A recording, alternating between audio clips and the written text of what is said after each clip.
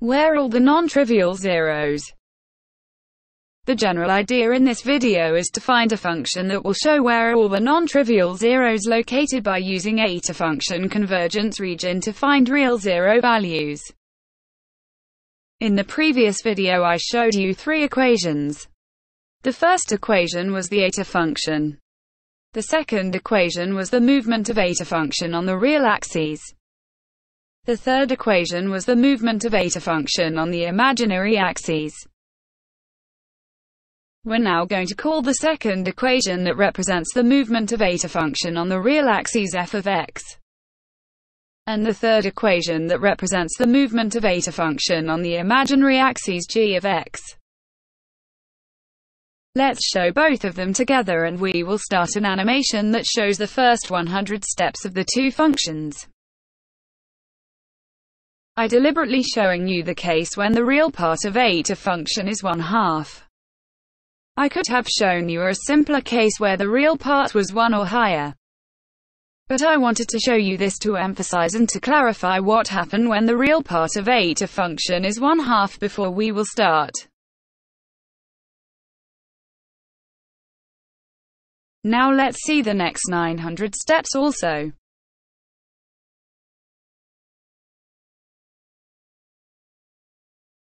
As you can see, the two functions converge to the analytic continuation value. Well, almost. Because that's only the first 1000 steps, the convergent to the analytic continuation value will occur at infinity. In the previous video I suggested that eta function getting a zero value when s real part is 1/2. Well, the fact is when s is below real part 1 the eta function is not converge absolutely everywhere. As you can see, when we look at the first 10 and 11 steps of the eta function when s real part is 1/2 there is a gap.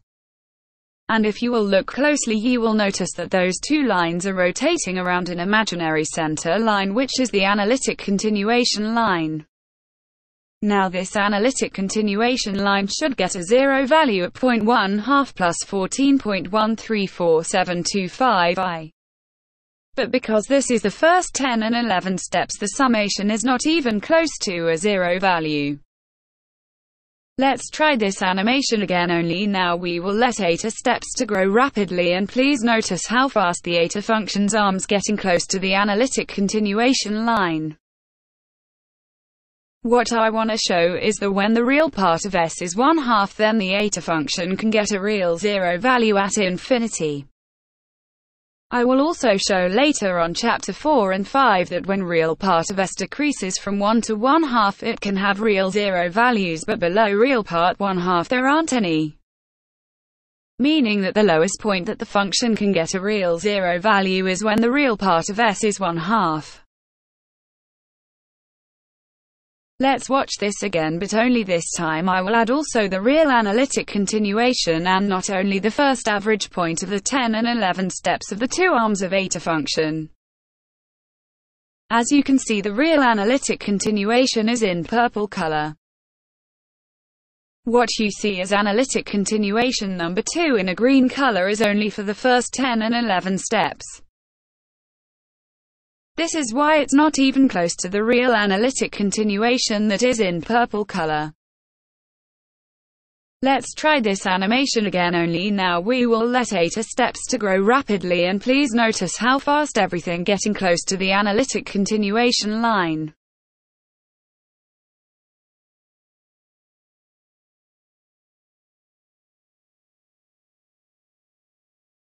We will let the animation to reach the 0 point at 1000 first steps and we will also zoom in.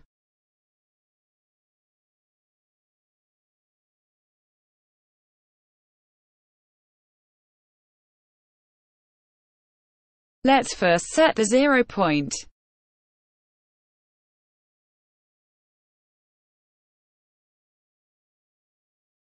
Now we will increase the number of steps to 100,000.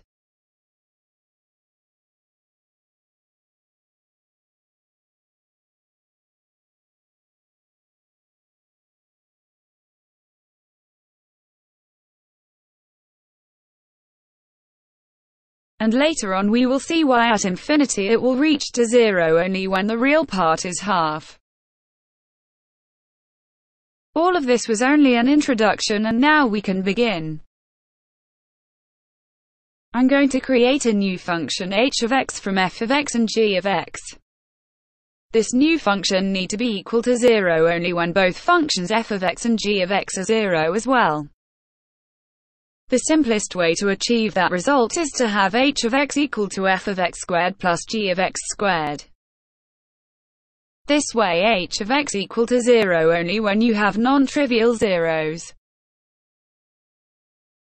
Let's first test h of x first 1000 steps so that you will have a visual confirmation about the idea.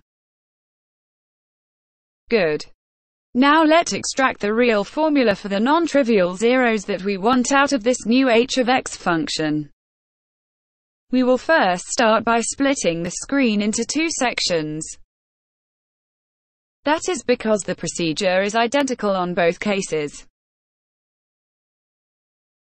Now we want to know to what f of x squared and g of x squared equal to.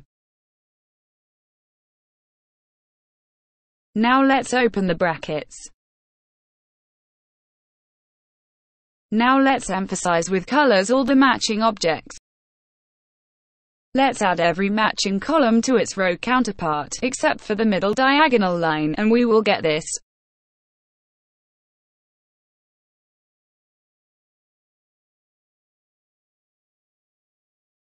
Those are the formulas for f of x squared and g of x squared. Now let's combine those two functions to get h of x. It's the same summation rule on both cases because they only differ by the sine and cosine functions. So this will be simple to place each part to its matching summation rule on them both. Let's take the common factors outside the brackets. Please notice that we have two trigonometric identities on both of the summations. The first trigonometric identity is an angle sum identity. The second trigonometric identity is a Pythagorean identity. If we will replace xln instead of a, and xlnk instead of b, we will get this. Let's rearrange a bit. Notice that we got zeta of 2a on the right side summation. And now let's write h of x in its final form. I want to point out that this formula is true for the entire region of A. The formula is not using analytic continuation when A is below 1.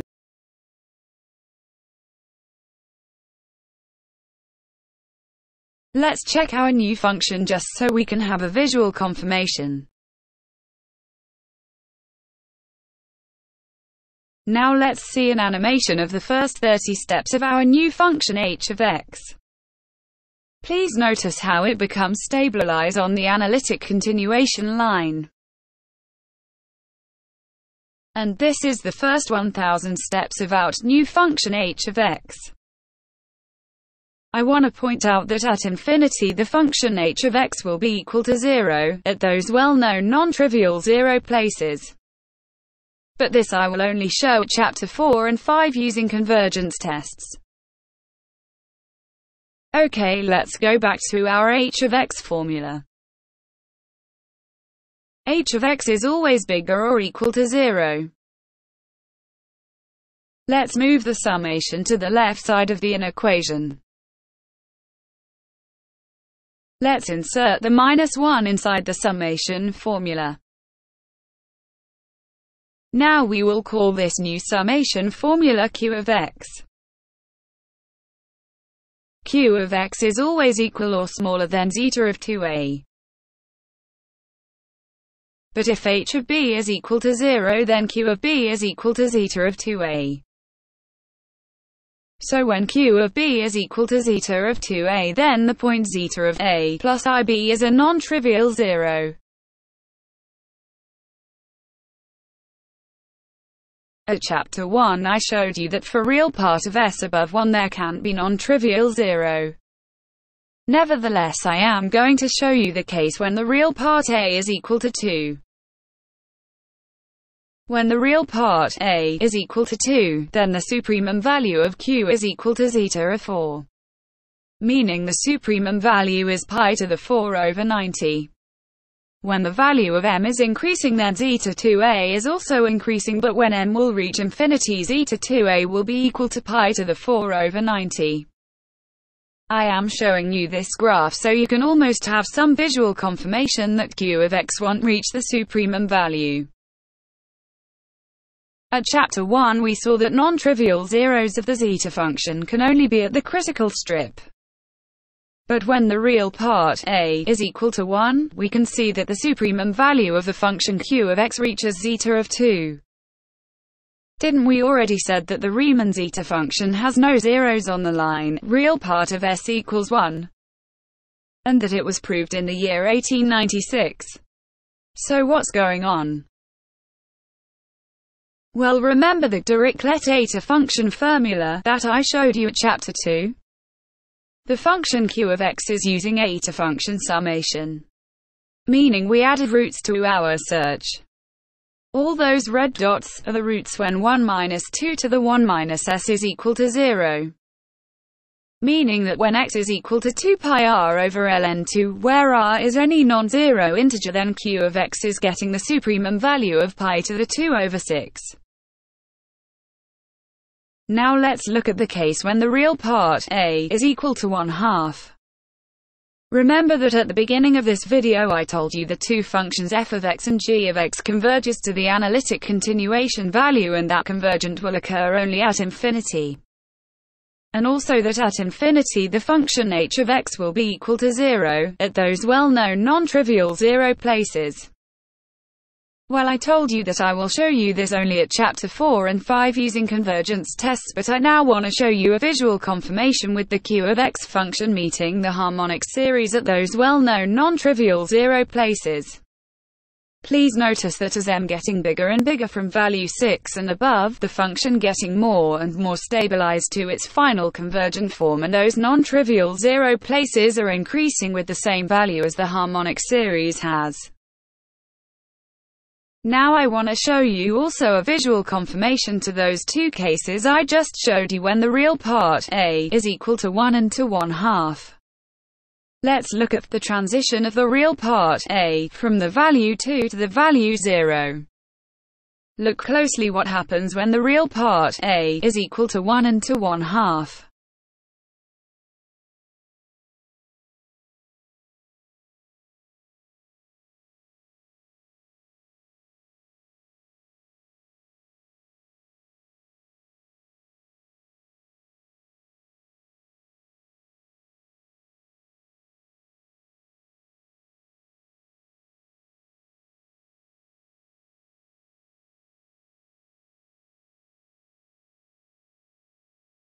When the real part A is equal to 1, then the supremum value of Q is equal to zeta of 2, which is pi to the 2 over 6.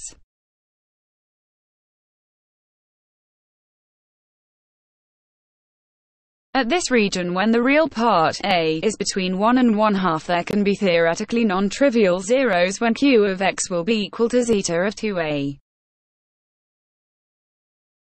For example, if we want to find any non-trivial zeros on the real part 0.75 line, we will get Q of B equal to zeta of 1.5, which is 2.61237. And if there will be any B value that satisfies that equation, then zeta of 0.75 plus IB is a non-trivial zero. We will see later on how we can use this with the help of the functional equation to our advantage. When the real part A is equal to 1/2, then the supremum value of Q is equal to zeta of 1, and zeta of 1 is the harmonic series which equals to infinity. This is the region when the real part A is between 1/2 and 0. I am not going to elaborate about this region now because I am saving that discussion for the next chapters. I would like to point out that where the real part, A, is below to 1/2 and above 0, then the supremum value of Q is between the harmonic series and M, which is infinity. It's infinity because the harmonic series is above ln m plus the Euler-Mastroianni constant and below or equal to m. That means when m is approaching infinity, then the supremum value of Q is also approaching infinity.